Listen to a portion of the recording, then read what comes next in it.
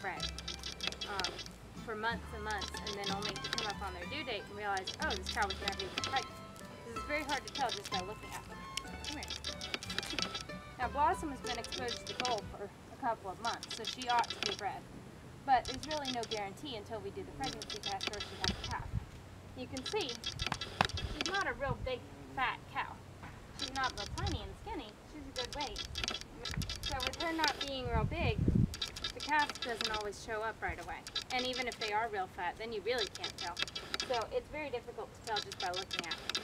Now you could have a vet come out and palpate the cow, where they kind of reach up in there and feel if there's a calf in there, or feel if their uterus is distended or something. But that's pretty expensive to have the vet come out and check. So this test only costs about $2.50 a piece, and it's pretty relatively painless. So to me, it's very well worth it. You can test a number of cows very quickly if you just get into a good routine of drawing blood real quick. And the cost for the lab we send it to is about $2.50 a sample, and then you have priority mail shipping, which is like $7.25. So altogether, it's totally worth it to get your cows pregnancy tested. You can test them when they're 28 days bred. So 28 days after you think they were bred, then you can go ahead and pull a sample and test them. And it works later on too, all the way up until birth. But it's just a good way to know, especially if you don't own your own bull, or if you have a larger herd and you maybe need to cull some cows. You don't want to be butchering pregnant cows. So it's a good way to just check and see if they are pregnant or not. And that way, especially if you have the lease a bull, you can know whether he needs to come back or whatever. So it's a good secondary check too. Obviously, if the cow's coming in heat, she's not bred. But it's a good way to check and see, in case you're not confident of the signs of heat in cows, or in case you just want to be sure and have that peace of mind. It's a good way to check. When you draw blood, you'll need a few basic supplies. One thing that you'll need is a tube, because this is what you're going to send to the lab. And I'll mention this again later, but make sure you write the cow's name on this tube. There's a form that you fill out. You need to make sure that the name or tattoo number or whatever it is that you're using for identification has to match the name on the tube and the name on the form. So make sure to use the same for both, or else you'll be very confused by the test results. Obviously, another thing you'll need is you have to have a way to get the blood. And so I'm going to use a syringe. You could use a Vacutainer tube, but to me that's a bit harder. I just feel like I need a third hand whenever I do that. So I'm going to use a syringe and a needle. Now you're supposed to have 2 to 3 mLs or cc's of blood to be sampled. So using a 3 ml syringe is a little on the small side. And this is a 20 gauge needle. Now an 18 or 16 gauge needle is a bigger needle, and so it might actually work a little better. But I'm going to go ahead and use the 20 gauge because that's what I have. I'm going to use 6 ml because this has the 20 gauge needle, but it's a shorter needle. This is a 1 inch long needle, 20 gauge, and the other one that I was going to use is 1.5. So it's a little easier to deal with the 1 inch. So that's what I'm going to use, 6 ml syringe with a 1 inch needle. I get these from Jeffers. They're pretty inexpensive, and you can use them for all kinds of things besides just drawing blood. Also, I will be using an alcohol prep pad. This is just the basic prep pad like what might be used at a vet's office or even at your doctor to just clean the area. You can use just regular rubbing alcohol or iodine on a cotton ball, just rub the site, but I have these and so I use them. So, as far as equipment over here, we have our stanchion, and it needs a little bit of repair right now. We're missing one of the headlock boards. So I'm going to have to use a rope halter and lead rope. And I prefer to use a rope halter. I learned to use them with the horses, and I think they give better control with the cows as well, instead of a webbing halter. Sometimes a webbing halter is better. This time I'm going to try off with a rope, and we'll see what happens. And then a lead rope. And I also have a second lead rope here to prevent her from going forward. So this one will keep her from going forward through the stanchion. This one I'm going to tie up here to keep her from going back out of it, which I'll also have her locked in like this so that she can't back up or move sideways too much. And I also have a bucket of feed up here to hopefully keep her relatively happy. Yep.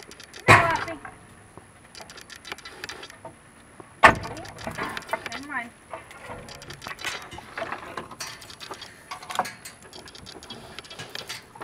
I'm going to go ahead and lock her in tighter than usual. I usually leave it where this board has some swing room, but this time I'm going to go ahead and lock her in good and tight so that she can't move sideways too much.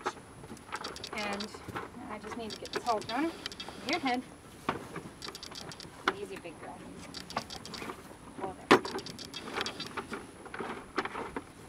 And hopefully I can get this over with before she finishes her feed, because that should make things a lot easier if she's busy with this.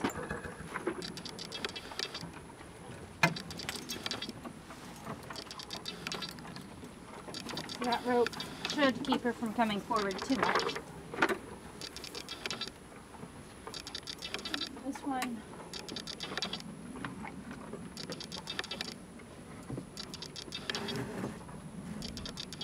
I want to give her enough slack where she can still reach her food. Not so much that she can run away with me and the needle and the tube and everything.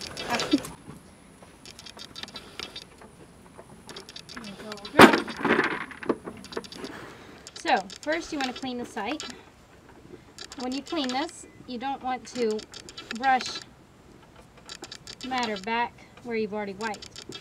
So, I mean, it doesn't have to be super ultra clean, but you want it to be reasonably clean. I'll get out my needle and syringe. You should always be extremely careful with a syringe, because you don't want to end up stabbing yourself with a cow or anything unnecessarily. Now, when you draw the blood, you're going to be taking it from right about here, 3 to 5 inches from the base of the tail in this valley. I don't know how well it shows up on camera, but you can see there's raised skin on this side and raised skin on this side and a valley in between. And that's called the midline ridge, and there's a vein in there somewhere. So, I'm going to make sure that my needle is on tight. This is a lure locked needle, which is my favorite because it doesn't blow off as quickly. So I'm going to tighten that on, make sure that it's tight, and then pull off that cap. Okay. Now the idea is to stick it perpendicularly into the cow's tail, and hopefully you'll hit the vein. I'm going to go in about 1/2 inch. No blood. Oh dear. Oh, there it is. Oh, blood. Oh, big girl. Okay, so now I'll just pull that. Oh. Glossy. Whoa. This is where I tied her up.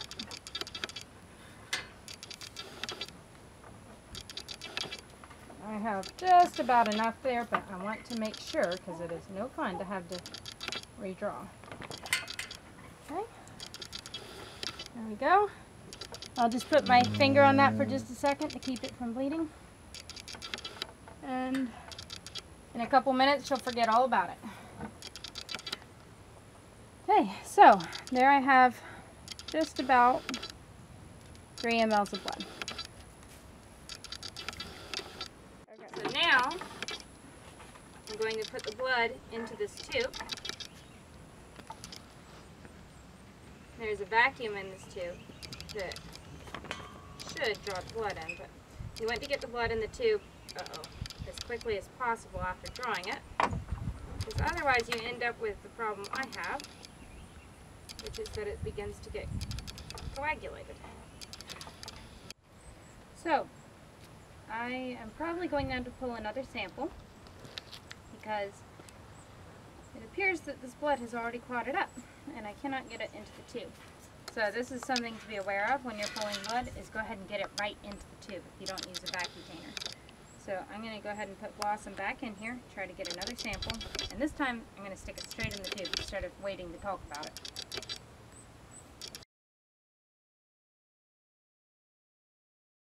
A second spot that you can draw blood is from the jugular vein. This is a little more dangerous actually, because especially if you have a cow with horns, because you're more likely to get hit with a horn. But I seem to not be having any success with tail bleeding right now, so I'm going to do this.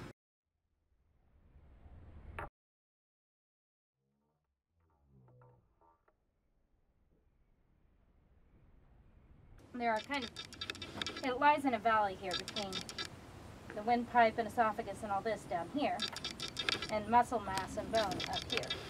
So there's kind of a valley, and the jugular lies right in that valley. Now I've cleaned it up with a prep pad, and now I'm just going to press on that jugular vein with my thumb to engorge it. Now I don't know if it shows up, but there's an engorged vein here now, and I'm going to just stick that.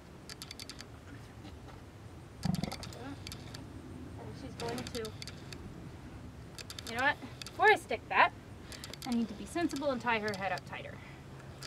So, hang on just a second. Her head tied up a little tighter, so at least she can't reach me if she gets upset. Here's the thing.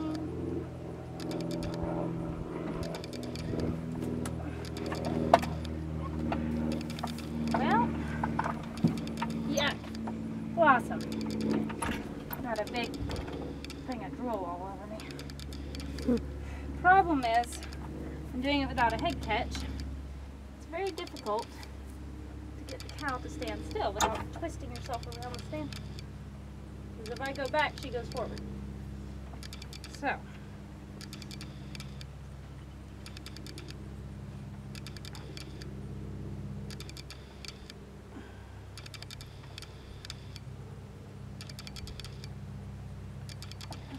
oh, big girl.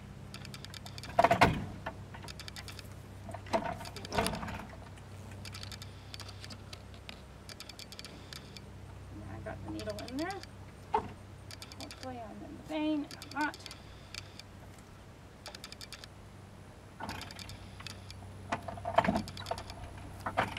Oh, there. Okay, more or less.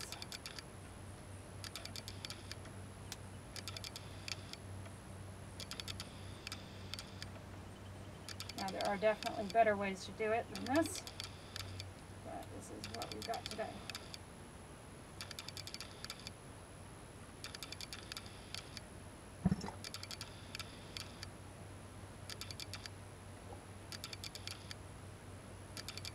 Okay, enough blood.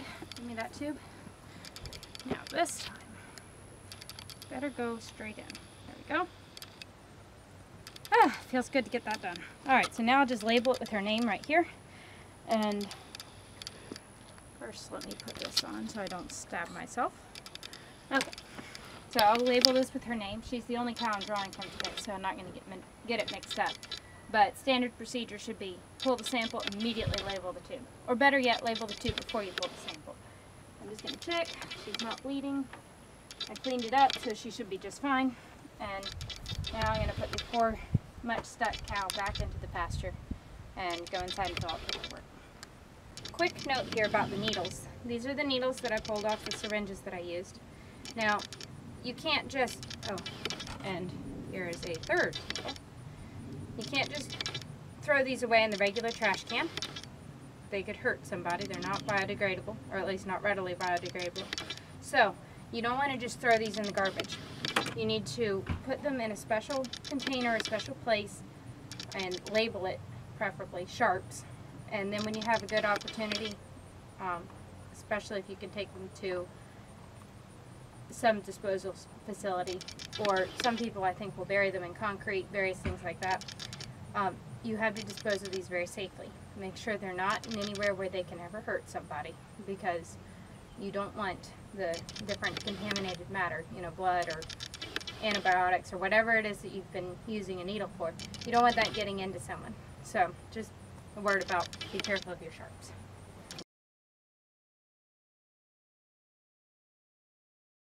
Alright, so I've come out here to package up the samples, and I'll just show you my supplies. You will need a sample submission form, which is quite simple to fill out. You just put in your name, address, phone number, and email address, and write down how much you're paying. I filled this section out the first time that I submitted samples, and then I realized that was only for them to use, and so I had to redo it. But then you request how you want your report to be sent. I prefer to get mine emailed to me, because that way I can show potential buyers that the animals that they're interested in have a clear report from the lab. And then down here, you will fill this in with your animal's ID. In this case, it's their name. So you only want to put there what is actually written on the tube. So, tube says Buttercup, write Buttercup. You write how many days bred, approximately. It doesn't have to be exact, as best you can guess. In this case, I'm just going to say 30 because I don't know. And if you want a test added, you would note that there. Since this is specifically for pregnancy testing, you do not need to specify the pregnancy test. You only need to specify if you want a test added to it. Then you say what date the samples were drawn, what date they were sent, and the number of samples. So that's pretty simple. I also have the lab's address here, and of course our return address, and our 3 samples. And I happen to be blessed to have been given some biohazard bags, but you don't have to have a biohazard bag. What you'll do is bundle these samples up with a rubber band, put them in a Ziploc bag, and if you don't have a biohazard bag like I do, you can either print off the biohazard symbol online. It's actually available on the BioPryn website, or you can simply write with a Sharpie marker on a piece of paper and put that on top of the bag. But before you do that, so you put your samples in the bag, and then you wrap the bag up with paper towels.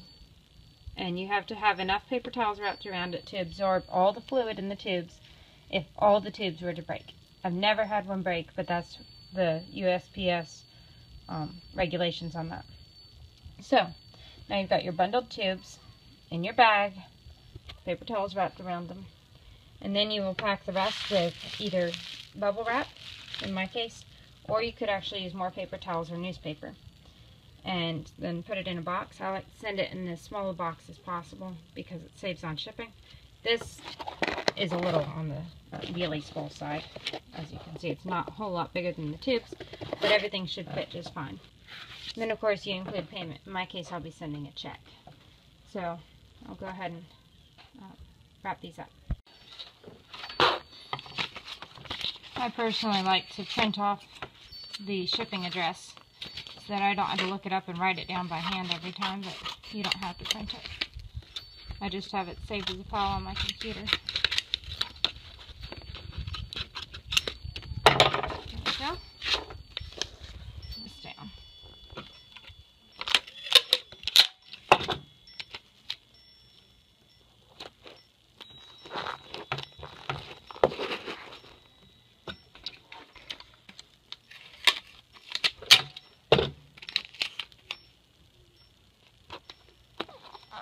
I like to tape it down on all sides just to be sure that it's not going to get ripped off in transit. Now, since the lab is actually in Florida, it's the St. Cloud lab, I don't intend to send this priority mail, but if it's going to be in the mail for more than 2 days, you really should send it priority. I'm going to send this first class because it's definitely weighs less than a pound. So I'll just go ahead and send that off with someone to the post office this afternoon, and then wait to get the results.